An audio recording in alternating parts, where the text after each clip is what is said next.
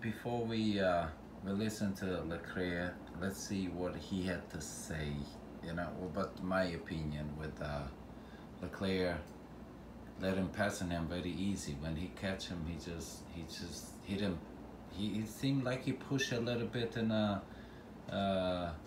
he pushed him in that turn. I don't know what turn was. That was like turn 3, I believe. When he passed him, I believe that's what it was, something like that.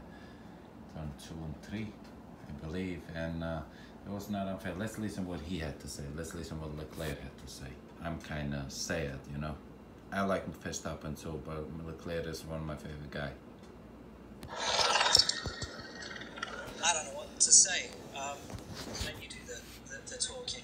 How do you look back on what was almost the perfect race?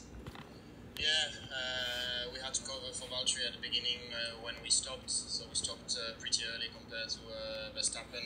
He went a bit longer.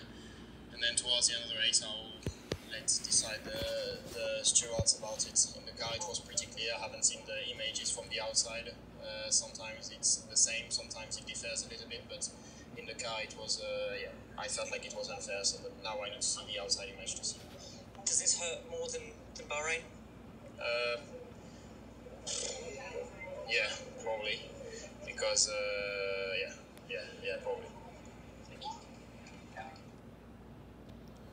So Leclerc says they hurt more than the Bahrain, that's race, because that's when he had it in control. The other one had it in control, but they let him let it go. And here, he cannot hold the lead. That's the difference between here and the other track. So that's what the difference, you know. I don't know what you guys think about this. It was fair. Does it was fair win from Verstappen, or he pushed him a little bit out? I don't know. What do you guys think about it? Let me know what you guys think about it.